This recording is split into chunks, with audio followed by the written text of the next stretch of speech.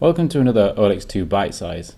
For this sort of demo, I'm going to be using the THPP demo structure that comes with the sample structures as part of the Olex2 package. And the reason I'm doing that is because it has this disorder in the structure, and I think it might help. So what I'm going to talk to you about today is labels and labeling in Olex2. Olex2 has two streams of labeling. One that you can activate during refinement and it just have it around as you're working through your modeling, and one that you'll put on for your final pictures and your posters or presentations, whatever you wish to use it for.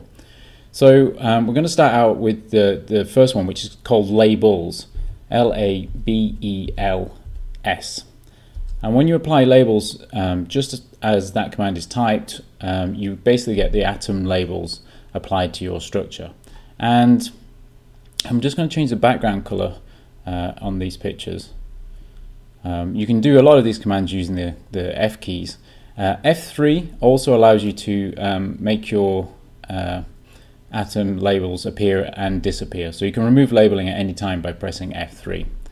Okay, so you can also access labels through the Work tab, and inside the Work toolbox area there is a sort of drop-down menu which allows you to turn on and off labels.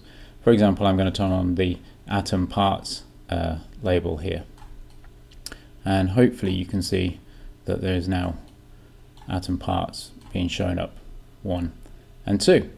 Now the nice thing about labels, which has a lot more functionality than what you can actually get to using the menu, is that you can combine labels together. So for example, I can use the labels command and use -P to activate parts and -AO to show the actual occupancies as refined in the ShellX refinement.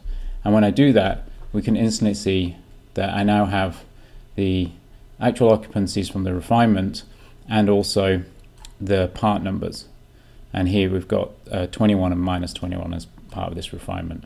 But you can put any combination in here. It doesn't have to be just limited at 2. You could then also put the atom labels on as well. So you can basically have, in this case, you've got the atom label, the part, and the actual occupancy being shown. Okay, and again, you can press F3 to turn that off whenever you want. As with any of the commands that I've been showing in Olex2, you can always type help and then the command name, and that will give you information about the command you've just typed. Now I'm just going to do Control T here, and that will just hide my model, just so you can see the sort of list of parameters that come out of Olex2 from a help command. So the second command that I want to talk to you about is the label command, which is very confusingly just one letter different from the first command.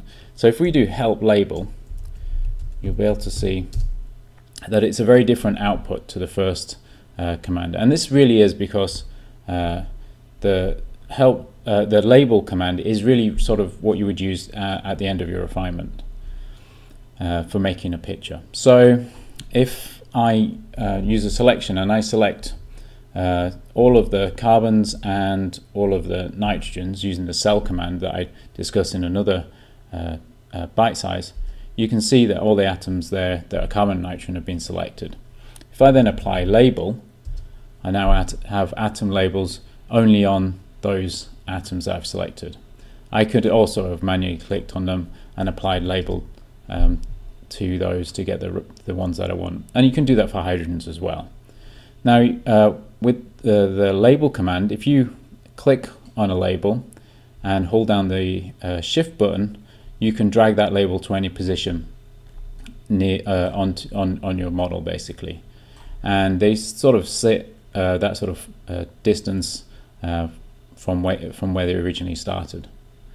And if you want to get rid of them, it's just a case of selecting and you can press delete and delete individual ones. If you want to get rid of all of them, you select one and do Control A to select all labels and delete them. You can access this whole labeling area in the tools option in the images drop down inside there. So in the tools tab, images, you can see lots of parameters that you can change for the font, the color, and the type of labels. One nice thing with the label function, which you sometimes can use actually as part of your refinement, that if you don't select anything and you type label, it is quite a blunt technique, but it will apply a label to all of the bond lengths as well. And as you can see, by doing so, we've now got all the atoms labeled, but also interestingly the bond lengths have been labeled as well. And that's really, which is something that's quite useful, because you can have a quick look and just check that you're happy with those.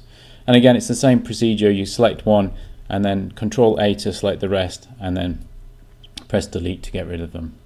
And that's pretty much labels and labeling in Olex2.